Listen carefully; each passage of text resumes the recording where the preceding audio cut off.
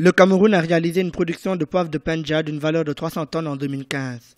C'est ce qui ressort des estimations révélées par Emmanuel Zenouo, secrétaire exécutif du groupement des producteurs de ce produit labellisé. Selon la même source, il s'agit d'une progression fulgurante pour un produit qui est consommé à hauteur de 60% localement.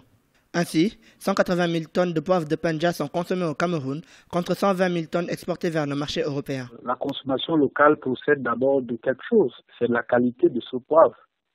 C'est une qualité qui n'est pas simplement naturelle, c'est également les conditions de récolte et la certification dont ce produit a bénéficié à partir de 2013 et qui a donc vu exploser les ventes et aujourd'hui la production. On est parti du kilogramme qui était à peu près à 2500 en 2013, aujourd'hui il est autour de 14 000 francs et donc ça montre que c'est un produit qui est de qualité et qui est prisé malgré tout. Et c'est aussi un indicateur que quand un produit est bon, même s'il est produit localement, il est consommé localement. Cultivé dans la région du littoral camerounais, le poivre de Penja a connu une production progressive due notamment à l'augmentation du nombre de producteurs qui a atteint 200 personnes en 3 ans. Aussi, son prix est passé de 2 500 francs CFA le kilogramme en 2013 à 14 000 francs CFA en 2015.